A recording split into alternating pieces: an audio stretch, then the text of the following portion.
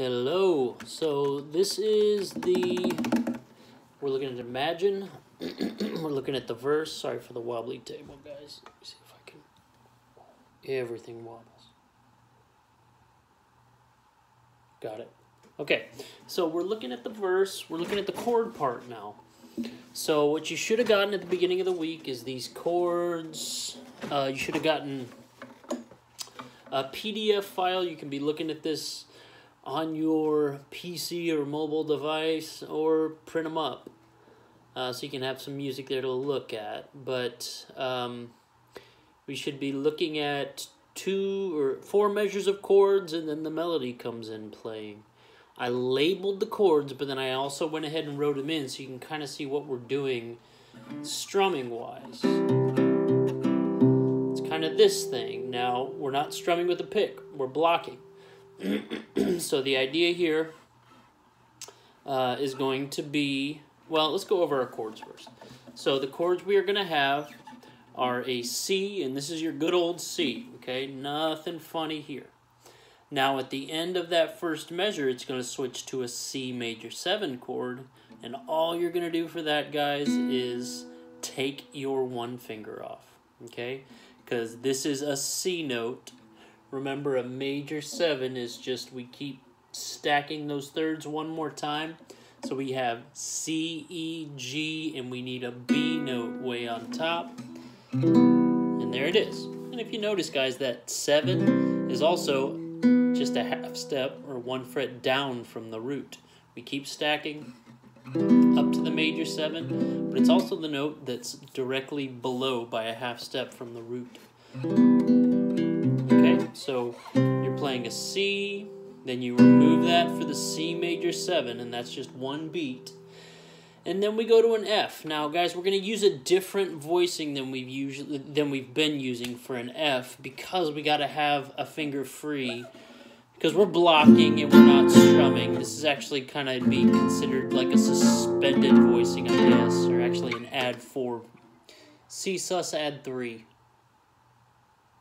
But anyway, so it's going to be a little bit different than what we're used to doing for an F. An F can look like this. An F can look like a bar chord. What we're going to do for this song is we're going to go bar, and then 3rd finger on D3, 2nd finger on G2. Okay? Now, the only notes we're going to be playing, because of our technique we're using, is going to be the notes on the D string, G string, and B string, and then the low E. So it's okay. We don't need to have a finger on this note, which we need to do because we got to free up our pinky to do something in a second. And I'll show you what that is. So again, just to run over what our chords are, it starts with C, quickly to a C major 7, and then you're going to drop both of those fingers down and bring that 1 finger around behind it for that F. Okay? So, let's go over what our right hand's doing. So, we're going to have D string, G string, B string, D, G, B. Okay? And those are all going to be hitting at the same time. So whatever we're playing on those strings, we're just going to hit them all. Again, it's called a block. And then we're going to be interspersing the root note with our thumb. So if we have a C chord, our root note, so again, this is D, G, and B, our root note's going to be on the A string for that C note. If you look at your music, it's that note, it's the stack of those 3, that's these 3, followed by a low note, C, the line directly under, sorry guys, I keep pointing at my screen and you obviously can't see it, but the line directly underneath the staff, first line under the staff. So, what it's going to look like with your right hand is, and then repeat. So, fingers, thumb, fingers, thumb. And this right now I'm holding a C chord, okay? Guys, try to maintain that good classical technique, that neutral wrist. Not bent this way, this way, this way, this way, just neutral. And the whole motion is back with your fingers. It's not pulling, it's not twisting. It's just a motion back towards your wrist. Or the bridge, back towards the bridge. Okay? So, let's go ahead and just play the first measure then. So you're going to have C. You're going to do that 3 times. The last time, you're going to turn it into a C major 7. So all you're going to do is 1, 2, 3, major 7. And again, that's just removing that one finger and leaving the B string open. So that's the first measure.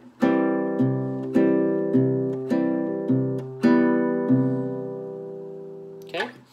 Then directly from that, you're going from here. You've already lifted your one finger, so you're going to drop it across all the strings.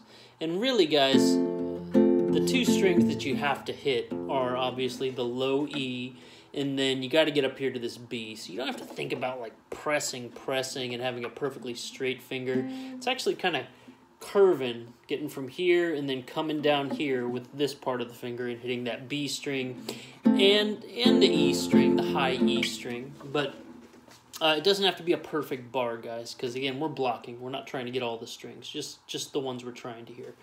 So again, C major 7, and then change to that new chord. And guys, it's pretty, so again, you're just bringing that here and then dropping these 2 fingers down. Okay? So, again, we're going to do this. Once we get to that F, we're going to do it 3 times. And then we have this little riff here at the end. Now, what this is, and this is the whole reason why we're using this different F, is this little chromatic thing that he puts in there. So, except you're not going to go up like that. You're going to go 2nd fret G string, 3rd fret G string, up to open B. So it's A, B flat, B natural. Now those first 2 notes are just hammered on. So you're here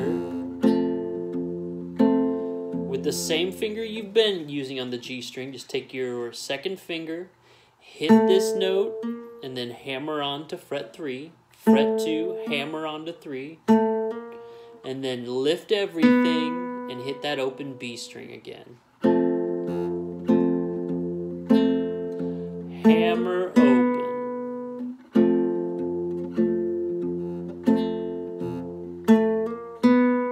And then that'll land you back to C.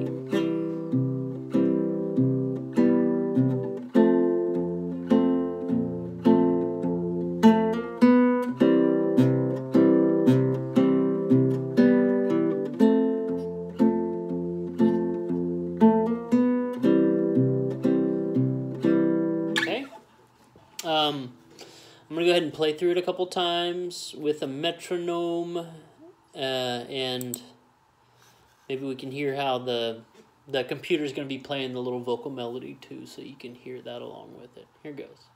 1, 3, 4, 1, 2, ready?